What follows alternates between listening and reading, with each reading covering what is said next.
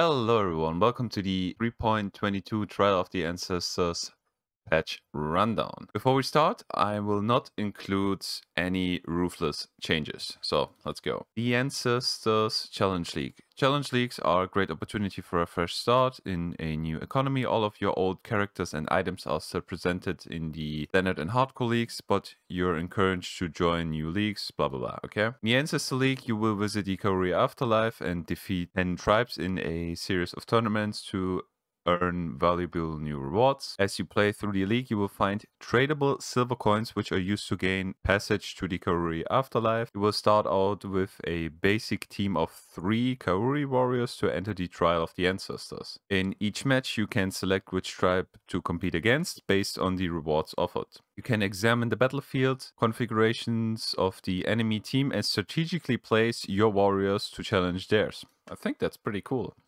EFT boys, let's go. Then you and your party will compete alongside your warriors to destroy the opposing team's totems and win the match. That's exactly what's gonna happen. When you compete in tournaments, you will accumulate favor with each of the tribes. This can be spent on recruiting warriors and purchasing field items and equipment to power up your team. Each tribe has their own specialities and you can mix and match warriors from different tribes to build a team that embodies your strategy. Fair enough?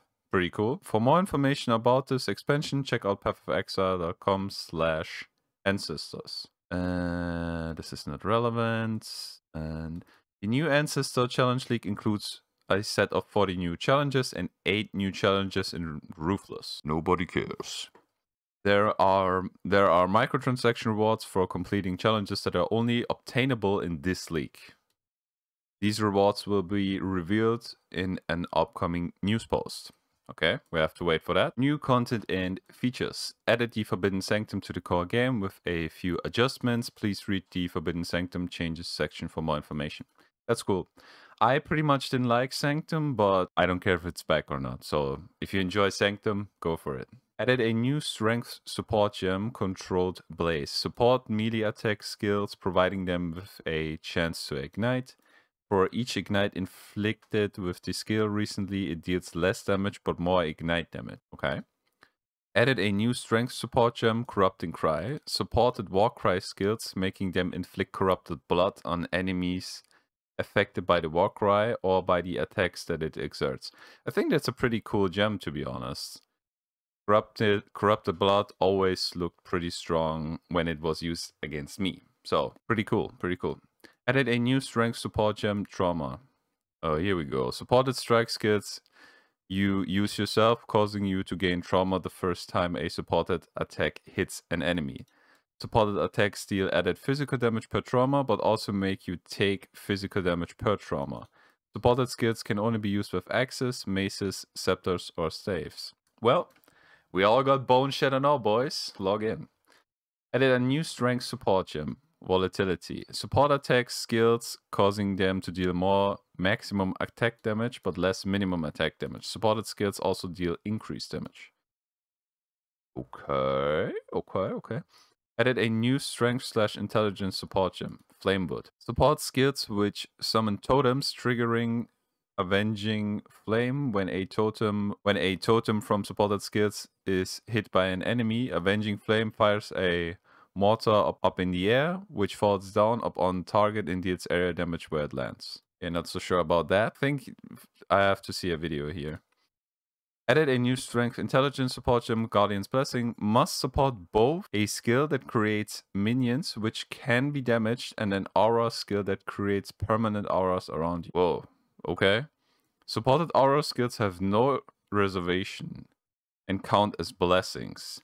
They cannot apply auras on you unless you have minions from a supported skill. But these minions take a percentage of the maximum life as physical damage per second, while you have an aura from a supported skill on you. That sounds interesting. I'm not sure with which minion which combo would be good for this gem, but Gazi will find some minion that is good with this. Gazi will find some minion. Added a new dexterity support gem, Returning Projectile. Supported projectile supports projectile skills. Projectiles from supported skills return to you.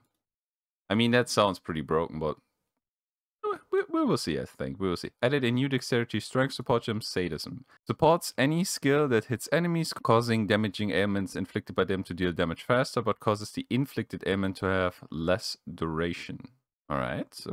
Added a new dexterity / intelligence support gem, Locus Mine support. Supports attack skills that use both or once and fire projectiles at. Instead of using that skill, you will throw mines and an arc that uses that skill for you, targeting your location when you detonate them. Well, another mine in the game must be broken at some point, right? No, I'm just kidding. I don't know actually about this one. Sounds interesting, but have to see it in game. They're not really, there are no numbers here. It's just words. So we have to see it in game later. Added a new intelligence support gem, Frigate Bond. Support link skills, supported skills, damage and chill enemies between you and link targets. Added a new intelligence support gem, Fresh Meat.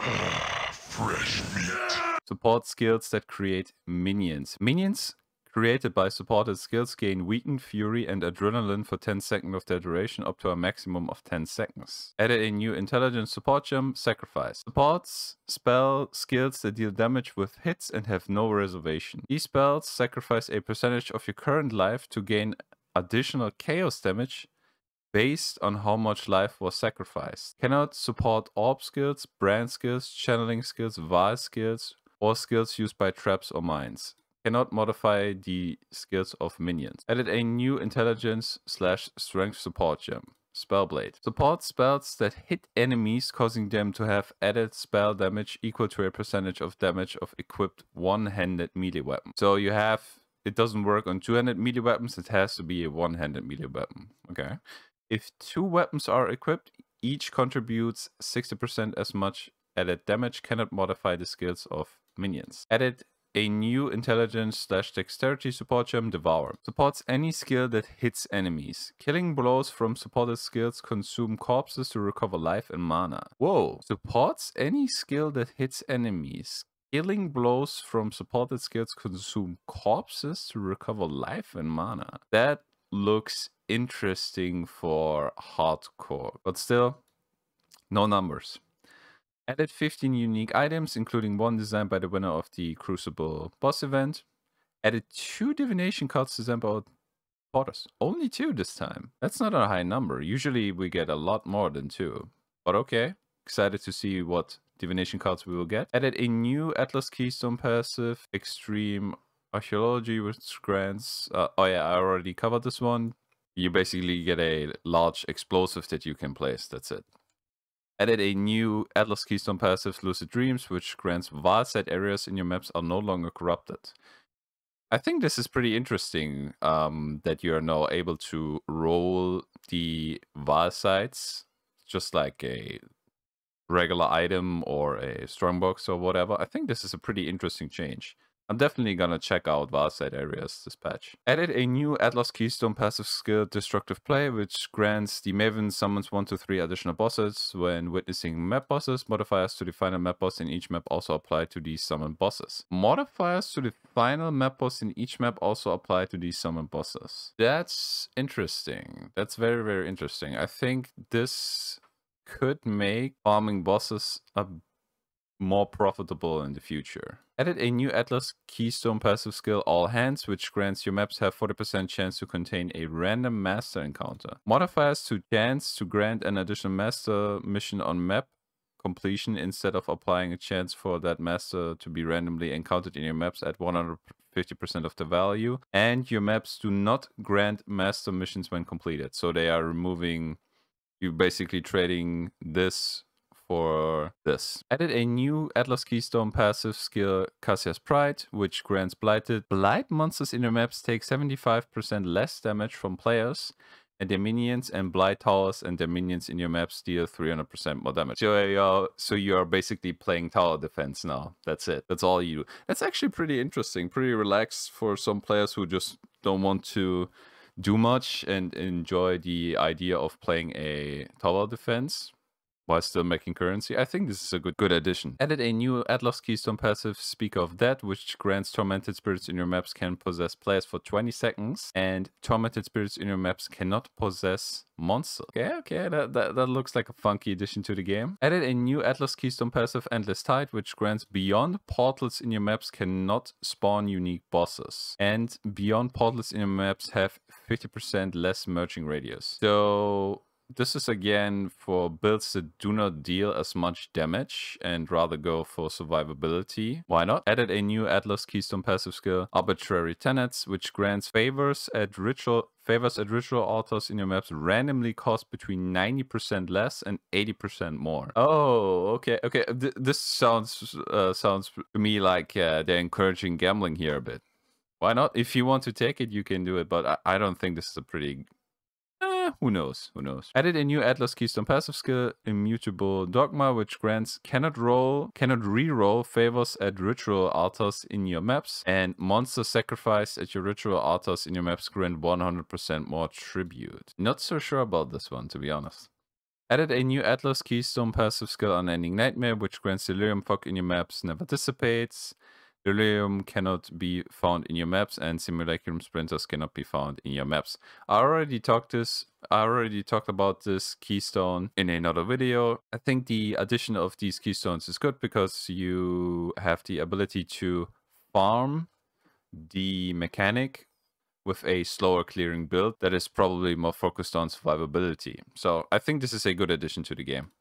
Added a new Atlas Keystone passive, Timeless Conflict, which grants Legion encounters in your maps have no timer. Breaking out monsters and chests are in stasis progressively causes a schism, and Legion encounters in your maps begin once the schism has occurred.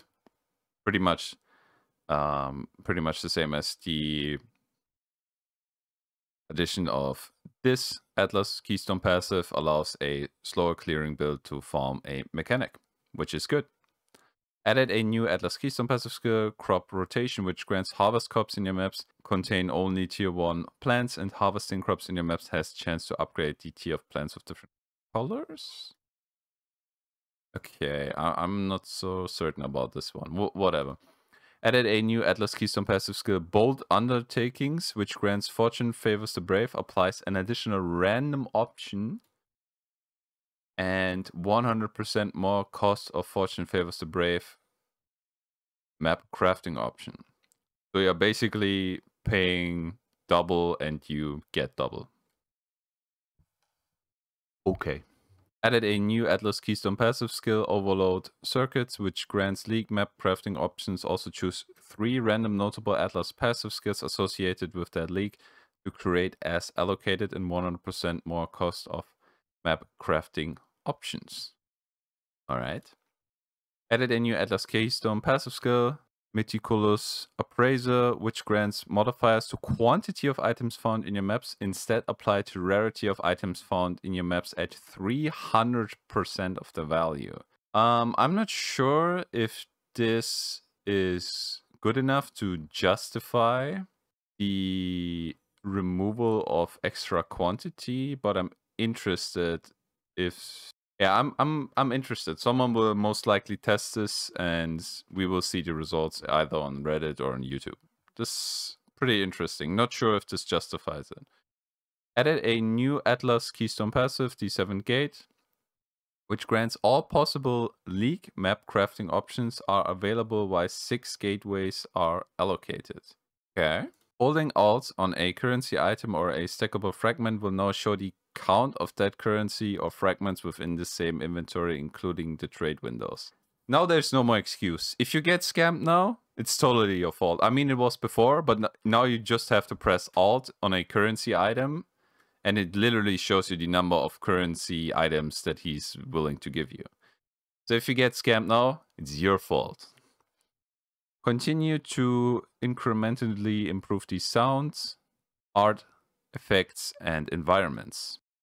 Forbidden Sanctum changes. The Forbidden Sanctum has been added to the core game. You will initially meet Divinia in the Orif docks in Act 10, who provides you with access to the Forbidden Sanctum.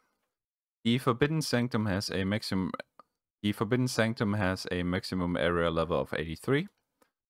Introduce Forbidden Tomes, which are tradable items that are found in the end game. A Forbidden Tome represents the entire first floor of the Forbidden Sanctum, and its rooms can be played back to back. Upon successfully completing a Sanctum floor, the next floor is generated as a tradable item with the state of your current Sanctum built in, including your boons, afflictions, resolve, relics, and aureos. Nice. So you can trade it if you don't want to run it anymore. That's pretty nice. I like that. Good stuff. Good stuff. Relics have also returned and are now tradable. Let's go. That's always good. Always good. If an item that was not tradable before is now tradable, I think that's always a good addition, or a good change rather. They are locked in at the beginning of the first Sanctum floor and cannot be changed for the remainder of the Sanctum run. Completing a Forbidden Sanctum run now requires killing Lycia in both her first and her second form. She will always drop a unique relic, which have also been reworked and replaced as we rebalance the Forbidden Sanctum. Okay, I'm curious if the items got better or worse, but we will see, I guess. Primary defenses now have some effect on protecting your resolve. That's a really good change. I always disliked the fact that armor and evasion rating had no impact on protecting your resolve, and now they do. That's good. Armor provides resolve mitigation from enemy hits. Evasion grants a chance to avoid resolve losses from enemy hits, while Energy Shield provides you with Resolve Aegis, which is a mechanic that behaves similarly how to Energy Shield behaves for life. Nice, good addition. Why didn't you do this when League came out? No one knows. The difficulty of Forbidden Sanctum has been increased, especially in the later floors. Monsters generally have more life and deal slightly more resolve damage. Okay, I'm not gonna visit Sanctum, but good luck to you guys. Rare monsters can now be found in the Forbidden Sanctum. Rare monsters can now be found within the Forbidden Sanctum. What? And completing a room now requires killing all rare monsters present. Okay. Waiting for the memes on Reddit. Monsters in the Forbidden Sanctum are immune to damage if there is no player with 100 units of them. Okay. Alright. I see where this is going. Boons and afflictions have been reviewed and rebalanced. And we've also added new boons and afflictions themed around the new defensive mechanics. The Rusted Mallet minor affliction that causes monsters to have knockback has been removed. Relic modifiers have also been reviewed and rebalanced. We've also added a new relic modifier for the new defensive mechanics. We've also added more hazards and room variety to the Forbidden Sanctum. The Forbidden Sanctum has also been adjusted for Ruthless. No one cares. Atlas changes. The following maps have been added back to the Atlas. Okay, following maps have been removed. This happens every league. Map tiers and locations have been shuffled, though the pin locations for maps has not changed. Most maps are now initially found at a different tier. Alright. Some of the map bosses you are required to defeat to upgrade your Pantheon have been changed as a result of these Atlas changes. Makes sense. Crafting recipes that were previously unlocked in maps that have been removed from the Atlas are now found within other maps currently on the Atlas. Sure. Some divination cards have found new homes as a result of these Atlas changes. Makes sense. The Scarred Meadow and Tranquility can now be found in the Orchard map. The Whiteout can now be found in the Channel map. Unique maps are no longer offered as a mission when re-rolling Kirac's missions with an Explorer's Scouting report. Man, that's evil. The Sexton modifiers that causes the final map boss in each map to drop an additional Shaper Guardian, Elder Guardian, or Conqueror map have been changed to drop upon completing your maps. Okay. When adding the new Lucid Dreams Keystone Atlas passive, we also took the time to review wild side areas and maps and the modifiers present on them. All modifiers except one no longer grants additional packs of corrupted Val monsters. This has been moved to be an implic modifier instead. Modifiers with upsides no longer have increased item quantity or item corruption chance unless that is the only thing they do. Modifiers with downsides no longer have variable item corruption chance. This is now a fixed value relative to the perceived difficulty of the modifier. Wild side areas can no longer roll regular map modifiers. Okay, I'm not sure if this is good or bad, to be honest. Interesting change, nonetheless. Modifiers that add extra monsters are now suffixes. Okay, the explicit item corruption chance modifier has been removed. The values provided by modifiers have also been rebalanced. Added some new modifiers, including one that causes Val vessels to contain an additional level 21 corrupted gem. Okay, that's pretty nice. Level 21 corrupted gem. Not bad, not bad. Map bosses. Map bosses in corrupted maps no longer have the corrupted tag and no longer drop additional Val items. Okay, unfortunate. The Val temple map can no longer be obtained outside of corruption, Val side areas, or divination cards. But why? Why? The beastcraft obtained from Einhaus memory of harvest beasts that create a Val temple map now creates a synthesized unique map. I mean, that's a pretty reasonable trade-off. Not everyone wanted to run Val temple maps anyway, and getting a synthesized unique map. I mean, you can get Cortex, right? That should increase the value of the beast. We've also added 3 unique Val side areas. Happy hunting. 3 unique Val side areas. Okay, Val side areas look interesting this league. Not gonna lie. Looks interesting. Possible. Maybe I will farm a few. We'll see. Atlas passive tree changes. The Shaping the Seas and Shaping the Valley Atlas notable passive skills have been removed from the Atlas tree. But why, man? Why? It was so good. Map progression was so easy with these. Come on, man. And the new bold undertakings and overloaded circuits keystones have taken their position. There are now 6 Atlas passive skills in this cluster, previously 5, with each provide maps found have 5% chance to be 1 tier higher, previously 4%.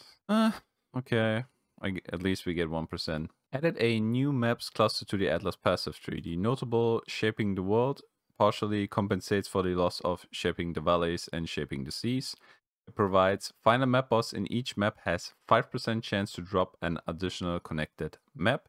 Maps found have 10% chance to be 1 tier higher, while the 2 small Atlas passive skills each provide maps found have 5% chance to be 1 tier higher. Okay, that's at least we get something back. At least we get something back. It's not, I don't think it's as good as Shaping the Valleys and Shaping the Seas, but it's better than nothing. Added a new Beyond cluster to the Atlas passive skill tree. There are 3 notables in this cluster. Swarming Hive grants Beyond demons in your maps have 100% increased chance to be followers of Kirac, and 30% more divination cards found from Beyond monsters in your maps that are followers of Kirac. Okay, interesting. Pale Clarion grants Beyond demons in your maps have 100% increased chance be followers of Baidat, and 30% more basic currency items found from Beyond demons in your maps that are followers of Baidat. Okay. Voracious Throng grants Beyond demons in your maps have 100% increased chance to be followers of Gol. I don't know how to pronounce it. I'm sorry. Gol. And 30% more unique items found from Beyond demons in your maps that are followers of Gol. The 4 small Atlas passive skills in the cluster each grant 5% increased quantity of items dropped by Beyond demons in your maps.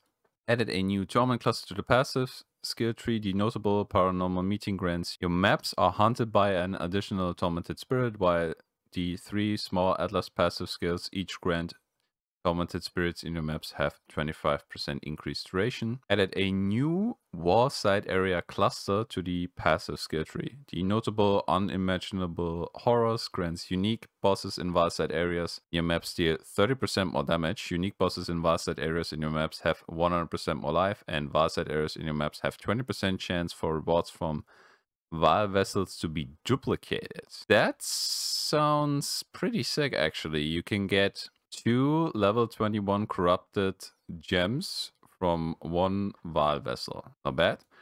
The 3 small Atlas passive skills each provide your maps have 2% chance to contain a Vaal side area. Okay. Another ancient map drop chance small passive Atlas passive skill has been added around hunting season. Archaeology tour covered stakeouts and mining partnership notable Atlas passive skills to make space for the new all hands keystone. The sturdy construction Atlas passive skill no longer has blight towers, and the minions in your maps deal 20% more damage. Instead it now has blight monsters in your maps take 12% increased damage. The delirium difficulty and persistent small Atlas passive skill that provides delirium in your maps increases 5% faster with distance from the mirror, and delirium fox in your maps dissipates 4% slower has been removed from the Atlas passive tree. The Seance and Unrelenting Torment notable Atlas passive skills have swapped locations on the Atlas tree. Some other Atlas passive skills have moved locations to make space for new keystones and clusters added. Yeah, I guess we will see where they are now when the updated Atlas tree will be available. League changes.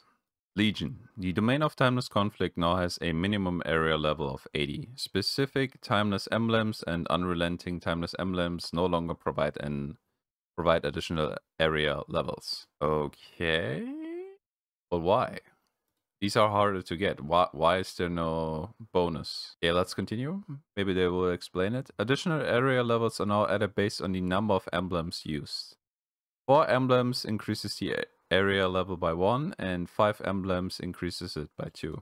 Each Unrelenting Timeless Emblem increases the area level of 0.5 area level, rounding down, meaning with 5 emblems the maximum area level is 84. The 20% increased experience gain from each Timeless Emblem has been removed. Oh snap, that's huge. Yeah, I think Legion is not as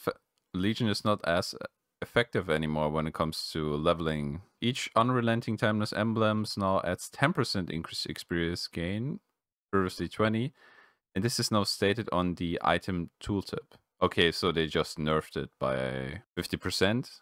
If you use 5, you now have 50% increased experience gain instead of 100. Each Timeless Emblem and Unrelenting Timeless Emblem now adds 15% more monster life, previously 10. And now also adds 10% increased monster damage. So the whole 5-man strategy just got nerfed. That's basically it. Okay. Personally, I don't care about that, but I think this will hit some players, definitely. Delirium. The number of monsters kills required to gain delirium rewards in the following maps have been increased in order to be consistent with other maps: Bramble Valley, Cold River, Crimson Township, Dry Sea, Forbidden Woods, Foundry, Frozen Cabins, Silo, and Stagnation. Alright, whatever. Actually, I personally don't feel anything positive or negative towards this change. Okay. Torment. Tormented spirits have 20% more life per level from level 55, scaling up to 560% more at level 83. That's huge. What? 560% more life. Okay, whatever. Sounds a bit overtuned here, but what the hell? They now have a tapering less damage taken buff, which activates upon entering their range and eventually scales down to no damage reduction after 15 seconds. For every enemy a tormented spirit touches, it increases the damage the spirit takes by 5%. Okay. Their IE also changed quite considerably. Spirits Spirits now more aggressively touch monsters that aren't already touched, and more aggressively possesses rare or unique monsters. That's a great change. That's a really, really good change. There are always some situations where the spirit just stands in a corner and doesn't touch anything, despite monsters being around the spirit. So that's a really, really good improvement. Stats that add tormented spirits to an area are now all consistently described as haunted by instead of something being contained. Tendency changes. I'm pretty much gonna skip these. Reason for that is we already had the information about the Guardian and the Chieftain changes, and from what I have heard is that both of these ascendancies are worse than they were before, especially Chieftain. Ascendant. Guardian no longer provides 25% reduced effect of causes on you. Auras from your skills grant 1% physical damage reduction to you and your allies. You and your nearby party members share power, frenzy, and endurance charges with each other. Or while there are at least 5 nearby allies, you and your nearby allies have onslaught. It provides auras from your skills grant 3% increased recovery rates. Mana energy shield to you and your allies. If you've attacked recently, you and nearby allies have 10% chance to block attack damage, and if you cast a spell recently, you and your nearby allies have plus 10% chance to block spell damage. It also now provides every 4 seconds regenerate 50% of life over 1 second, previously 20%. Chieftain no longer provides 40% increased fire damage, regenerated 2% of life per second, or 1% damage dealt by your totems is leached to you as life. It now provides totems taunt enemies around them for 2 seconds when summoned unaffected by ignite, and 10% increased strength. Occultist. Due to the discovery of a bug where Rigid Wake was incorrectly using a fixed duration freeze, causing it not to be affected by freeze duration modifiers, we have made the below change. The described bug has also been fixed. Rigid Wake no longer has every 4 seconds 33% to freeze nearby shield unique enemies for 0.6 seconds, or every 4 seconds freeze nearby shield non-unique enemies for 0.6 seconds. It now has every 4 seconds 50% chance to freeze nearby non-frozen enemies for 0.6 seconds. Passive skill tree balance. Added a new fire damage with attack skills cluster to the passive skill tree to the southwest of the Marauder starting location. The Lava Lash notable passive has been moved into this new cluster, which contains 2 other notables: Settling Ash, which provides nearby enemies are covered in ash if you haven't moved in the past 2 seconds. Alright, okay, that sounds interesting. And Concussive Force, which provides hit stun as though dealing 50% or more melee fire damage, and ignites from stunning melee hits, deal 20% more damage. Added a new Ignite in Bleeding Duration cluster to the passive skill tree to the southwest of the Marauder starting location. The notable cauterization provides bleeding enemies cannot inflict bleeding on you, and ignited enemies cannot ignite you. The Harvesters of Foes cluster has been shifted down slightly to make space for the new cluster. Added a new fire damage with attack skills cluster to the passive skill tree to the southwest of the duelist starting location. The notable invigorating blaze provides 10% to fire damage over time multiplier with attack skills and recover 2% of life when you ignite a non-ignited enemy. The Champion of the Cause and Bannerman cluster has been moved to Lava Lash old location to make space for this new cluster. The Magmatic Strikes notable skill no longer provides gain 10% of physical damage as extra fire damage. Instead, it now provides every 10 seconds gain 30% of physical damage as extra fire damage for 4 seconds. The Dirty Techniques notable passive skill no longer provides 10% of damage to overtime multiplier for ailments. It now causes damaging ailments to deal 15% faster, previously 10%. The 2 small passive skills prior both now cause damaging ailments to deal 5% faster, previously 15% increased duration of ailments on enemies and 15% increased damage with ailments. The Vengeance Cascade Anointed notable passive skill no longer provides 15% increased projectile speed. Attack projectiles return to you, or returning projectiles pierce all targets. Instead, it now provides returning projectiles have 100% increased speed. Alrighty then. Quality on the anomalous faster projectile support now grants projectiles from supported skills have 0 to 1%, 0 to 10% chance to return to you, previously 0 to 60%. The timeless dual exclusive strength of blood keystone no longer provides 1% less damage taken for every 2% life recovery speed. The timeless dual exclusive strength of blood keystone no longer provides 1% less damage taken for every 2% life recovery per second from leech.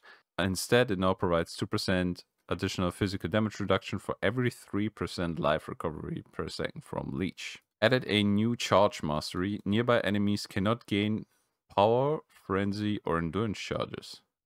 That's interesting. And nearby enemies cannot gain power, frenzy, or endurance charges. Huh. The totems taunt enemies around them for 1 second when summoned. Totem mastery has been replaced with 1% of physical attack damage dealt by your totems is leech to your life. Interesting. More survivability. I like it. Skill balance. The temporal chain skill gem now has other effects on cursed enemies expire 25% slower at all gem levels, previously 40%.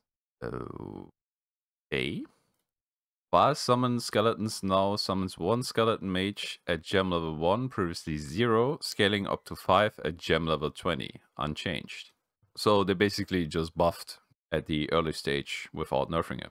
Nice. If dual wielding when using whirling blades, you now attack with both weapons, dealing the damage of both in 1 hit. Whirling blades now has when dual wielding deals 75% of damage from each weapon combined at all gem levels. Ruthless support now causes ruthless blows with supported skills to deal more damage with ailments caused by melee hits. Previously more damage with bleeding caused by melee hits. Alright. Combustion support now has intelligence and strength attribute requirements instead of pure intelligence. Okay, not so sure about that one. Unseen Strike, triggered by the Hidden Blade unique dagger, no longer has a cooldown of 0.5 seconds. Added the Orb tech to the Crematorium skill gem. Unique balance. The Alberon's Warpath unique boots now also has summon skeletons, cannot summon more than 1 skeleton warrior. How much can you usually summon max? 3? 4? Currently not sure. This changes affects existing versions of the item that have summon skeleton warriors are permanent and follow you modifier. For clarity, this affects the number of skeleton warriors summoned with each cast. It does not affect the maximum number of skeleton warriors you can have summoned at once. Item balance. The Delve exclusive shield prefix modifier that provide plus 3% to maximum fire, cold, or lightning resistance can no longer roll. But why, man? These were great. Max resistance. Hello? Why are you doing this? Stop. The Veiled modifier, which grants increased duration of ailments you inflict while focus modifier, now has a values of 36 to 40%, previously 81 to 90%. Oof, that's a big nerf. Last modifiers that grant a percentage of life recovery to minions now grant much higher values to account for minion life scaling to higher values than players, particularly in the endgame. Previously, tiers ranged from 51% to 80%. They now range from 100 to 200%. Okay, that sounds big on paper. The Crucible passive skill that causes totems to explode on death, dealing a percentage of their life as physical damage, has had values divided by 20. What the hell? This changes affects existing items. Okay. He's dead. Totems are dead. Explode on death is dead. Monster balance. Stun immunity has been removed from many bosses in pathofexile. Bone Shadow Boys, log in. This includes, but is not limited to, Aziri, Argus, the Val Omnitech, and Betrayal targets. Some bosses now have specific skills that cannot be stunned or cannot be interrupted. Kitaba is still unable to be stunned.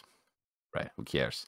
Shaper Guardians, Elder Guardians, and Conquerors now drop far fewer influenced items on death. I mean, they drop a lot of influenced items, and them now dropping less. Not so sure if I agree with that change.